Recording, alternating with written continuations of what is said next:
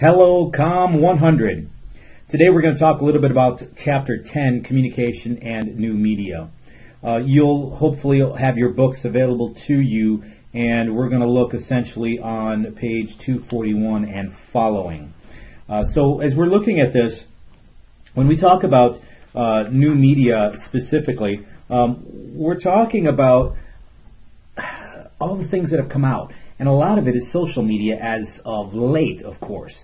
And with these COVID-19 issues and things that have been going on, obviously the social media has become even more integral to communication studies and communication practice, as people are certainly doing just that. So as we're looking at getting the edge on things, to quote, if you will, page 242, in the orange box. One of the things that we're looking at is we want to make sure that we follow how has communication traditionally been working. Well, there is, of course, if you kind of think back through history and your definition and understanding of history, before there was technology, we did a lot of writing.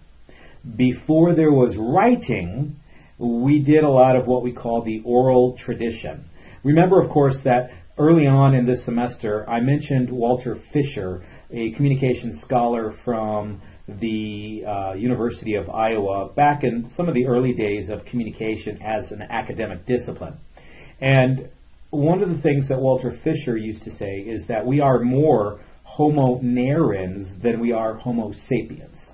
Now, when I think about that, for instance, homo narrans, we are people of the narrative. We are people of the story. And in some cases, when we talk about being people of the story, homo narrans are even more important to us as our identity and as our self than homo sapienism is, meaning that biological self, that human being that we exist. And see, when we exist, of course, as a homo sapien, we're often willing to give up that existence in the name of a story. Think about that for a minute. We are actually willing to give up our lives, in some cases, for the defense of a story. How about the story of a nation? And the story of the nation that produces its citizens to be highly patriotic. And it is that patriotism that allows us to enlist in a military, go to war, and defend essentially that story. And because of the story and the country, and the story represents back and forth, and what the country represents the story, the country, and all of the values that go along with it. By the same token, if that doesn't make the greatest example, think of religion. Now, of course, I'm not advocating one religion or another, but there are many different religions in the world that are based on a book, and that book tells the story, often the origin story, of that particular faith and how it came to be. And often we then look at that, and there are a lot of what we might call martyrs, people who have died in defense of the faith, because of the faith that they're paying attention to, the faith that they believe, the faith that they will defend, the faith that they're willing to die for. And in essence, from an academic perspective, what they're doing is they're dying in defense of a story. And so when we talk about the oral tradition, one of the things that we often talk about is that we are people who started off in the oral tradition, and then oftentimes media has a tendency to overlay on top of that oral tradition. So we've gone from the oral tradition, of course, to the written and the print tradition. And so written and print. So here, letters. I can go back as far as caveman drawings to tell a story. Letters, if not letters, then newspapers and books. And so as we start looking at what is the written tradition and the print tradition, we go back to even the mass production of print, back when we talk about the Gutenberg press, for instance.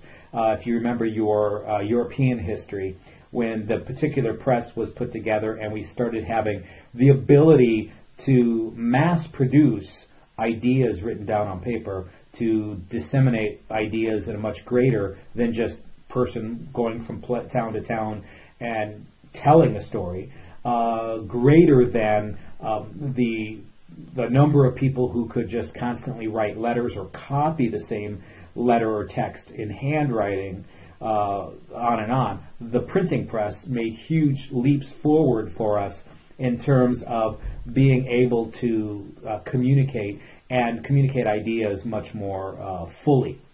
And so from there, of course, we went to, and you following along on page 244, we went to the electronic tradition. This is what we refer to as the first media age, which includes electronic access to content. So this might be certainly broadcast, television, radio, and then eventually we get to the second media age, which is what we're calling the new media tradition, and this is we're talking about the introduction of the internet. Exponentially, ideas grow and then now can be communicated throughout individuals that much more greater. And as such, when we're connecting people and ideas, one of the ways we even connect when we're isolated, perhaps like now, we're able to actually discuss with people things on the internet and have conversations and have even broadcast scenarios like we're doing at the present time. Because, of course, by the time you're looking at this, I've pre-recorded it and I've already moved on to another project while you're looking at the ideas that I'm relaying to you presently. So, what are the characteristics of new media? Well, as opposed to traditional oral tradition, as opposed to written, as opposed to broadcasting, one of the characteristics of new media theory, which becomes really important if you look on page 247, is the idea that we are very interactive. Almost everything we put out, we have the possibility of putting feedback. Everything we put out, we have the possibility of adding commentary, even if it's as simple as thumbs up, thumbs down concept, just a simple click. And we're somehow being interactive and giving feedback. Remember the beginning of our semester when we talked about the communication model? And I've got communicator A, communicator B, channels, message, and feedback going back and forth.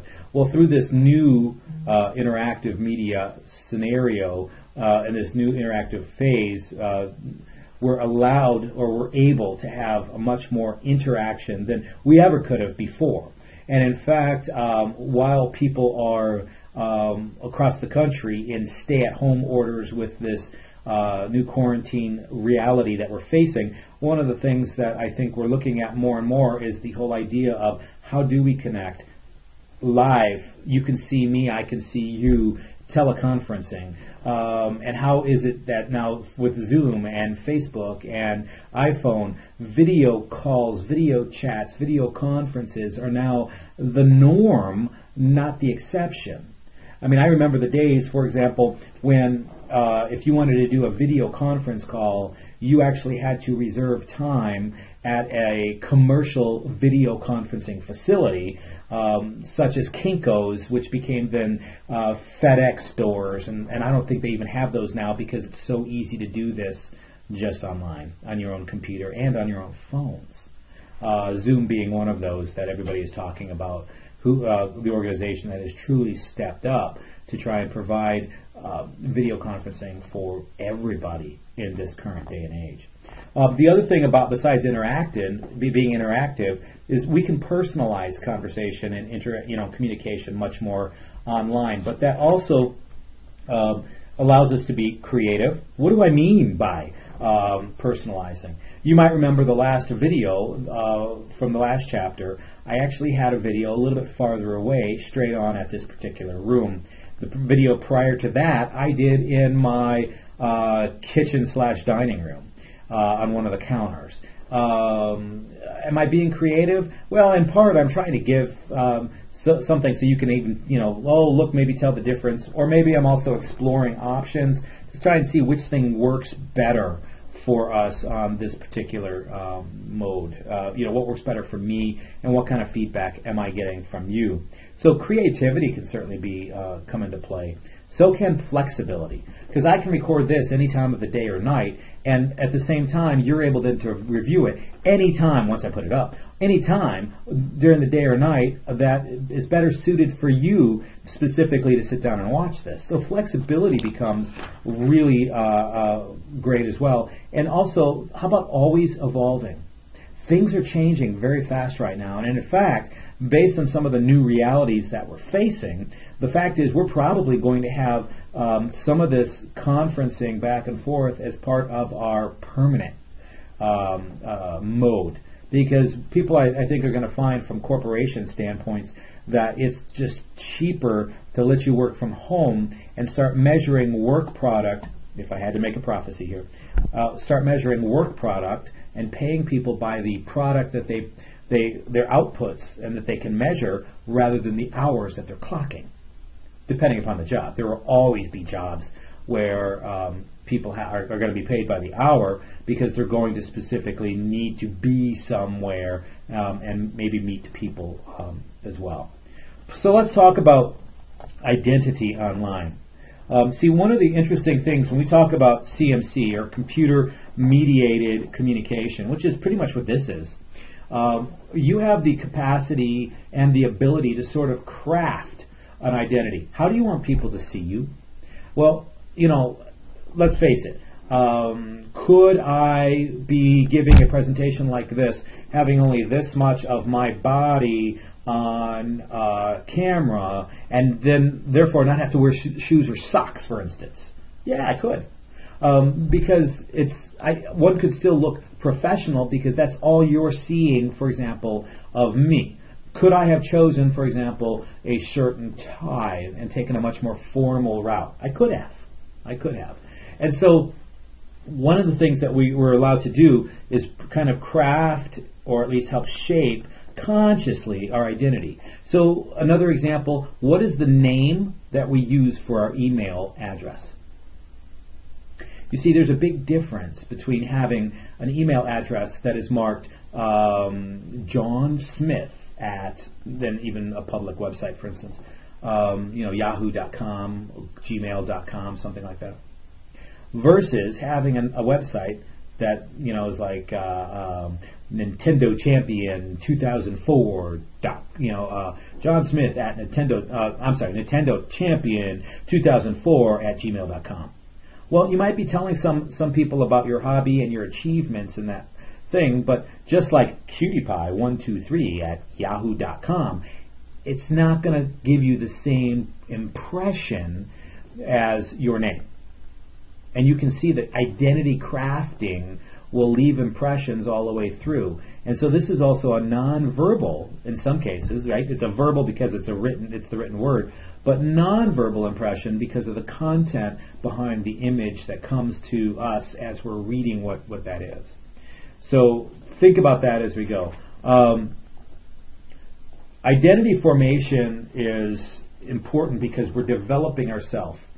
And we do indeed have a couple things to note. Number one, we can craft a lot of what people see and how they see it online. But we also have to remember, especially with social media, anything we put up never goes away. Let me say that again. Anything we put up on social media never goes away. The important part about that is when people Google us, like potential job interview bosses, things like this, job candidate committees, they're likely to. What did you ever put up online that you might not necessarily be proud of today? See, these are some of those things that we don't always realize may come back and haunt us. And, when we talk about job interviews, now I've taught both job committees, hiring committees, kind of the ropes, if you will, on training how to actually interview and go through the job search process. But then at the same time, I've also done a number of coaching for job candidates. And see, the interesting thing about that is one of the things that kind of gets lost in the shuffle there, perhaps the second question with it, when a job committee gets together to try and start talking about the candidates that they have collected resumes from, of people that are interested in the vacancy, what often happens is that we wind up with people for asking question number one. So did you all get a chance to look through those resumes up to this point? And who do you like? And then question number two, all right, who's Googled these people? You see, it's not illegal. And if they found something, for example, by Googling you in your social media, you will never know if they were offended by something. You will never know why you didn't get the call. I'm going to sneeze, so I'm going to pause this for just a moment. So you're never going to know why you didn't get the call. And that's, you'll just think, okay, there must have been other candidates. They didn't call me. They weren't interested. Now, the other interesting thing about developing yourself online, you've heard the term catfishing, where it's also easier to misrepresent who you are, sometimes intentionally. And so we've got to be careful with that. Now, when we look at page 256, screen names, the same idea that I just talked about with email addresses, for example, same idea with screen names apply as well. So all of that sends a message. Be very careful about the kind of message you're choosing to send based on that. Okay. Blogs and personal profiles and social media in general, this is all we've been talking about, right? Well, let me just kind of take this from the idea of the job, of someone looking for a job, okay? Someone looking for a job. It is my distinguished advice that if you are ever to the point of searching for a job, turn your social media profiles to private or off. And if you don't personally know everybody in your social media profile connection list, so in Facebook we call them friends, in LinkedIn we call them links. If you're old enough to be in MySpace, for example, MySpace or whatever social media you might be working in, Snapchat, Instagram, etc., etc. One of the things I would highly suggest is, while you're looking for a job, turn those social media profiles to private or to off and boot everybody you don't already know, personally. And the reason I say that, and I want you to think about this very carefully, is a lot of times we have, as a society, allowed people to connect with us on those social media sites. Some of them might even be Russian bots, for that matter. But on the other hand, there might be might be people that we connected with because we were playing a game. That meant the more people in our mob, mafia, or farm, whatever it might be, somehow the more we're able to collect accolades and little picture awards or whatever it might be, badges and stuff, and leveling up and things of this nature. So we wind up allowing a lot of people we don't know. And so we have this, and have had as a group, a very easy and quick response to just, especially if we're playing a game, of just accepting anybody who wanted to be our friend on any of these social media sites.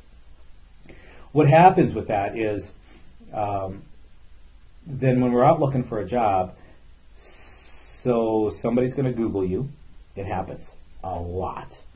And if they find that your social media profile is not accessible, oftentimes what they might just simply do is just click to be your friend. I would not suggest accepting that particular invite, but you don't always know who is connected to that particular organization, especially if you're pulling people, accepting people ad hoc, just complete. If they actually ask, you're already adding them, no problem, especially because you're doing it for a game, for instance. So if that's happening, it could be a problem, because now you've given somebody permission to find an excuse to be insulted and thus never call you for an interview, and you've kind of hurt your own chances there.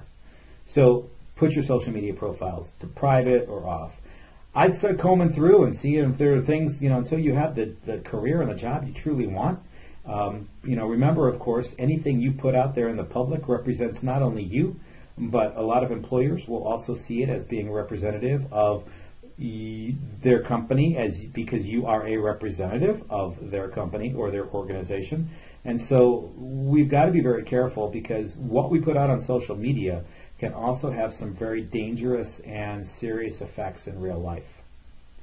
So if you are putting something that you think, oh, it's not offensive, it's you holding a cup or a wine glass, for instance. Well, if you're dealing with people who think are anti-alcohol, that's going to be an issue. If you're putting up texts and posts and things like this that are very political, one side or another, and the people that you're trying to get a job with are very political, just so happens it's the other side. In today's divisive society right now, that would be a death knell to you not getting an interview for that particular position. So we need to be careful with that. Social media needs to be paid attention to in terms of what we're really doing with it, how we're critically analyzing what we're putting up. Because a lot of times we just think we're doing something very innocent, when in fact we're not. And so go through this chapter as you are able. See where it converges, new media and your life sort of converges and kind of comes together. And I'm going to go ahead and put up the quiz for this chapter, chapter 10, and a discussion question. And then we will move on next week to chapter 11. And what I might do is we start getting into chapter 11 and the like, we might talk about putting together we have to give one small speech. So we may have to put together one small speech for you to put together and give up. Make it a 3 to 5 minute presentation. At this case right now, I'm going to let you just do it on camera, whether or not you have anybody in the room or not. I don't normally do that because we talk about doing a presentation and I usually do the presentations about the film you were supposed to pick out that's also in the syllabus. So check the syllabus and see if there's a film there that listed there that is of interest to you, so that you can watch that film and take some notes based on what we're looking at here in the chapters, and put together a small presentation. I'll do another speech when we talk next week. Another speech. I will do another conversation with you when I talk about next week's chapter, specifically about that. But most of you should be able to record that with your cell phones and then just upload them to me. Okay, I'm not going to rattle on too much longer. Where I'm at about 24 minutes here with this chapter, but you kind of get, I think, the absolute prime information specifically that we want you to get out of this chapter and pay attention to. Identity, we form it, we create it, we destroy it. We can be deceptive with it, and all of this is the identity we hold online. We know the term catfishing, where we're trying to pretend we're somebody else. This is probably done on a lot more dating sites than anything else, but still, at some level, a lot of us even do this on Facebook and LinkedIn and the like.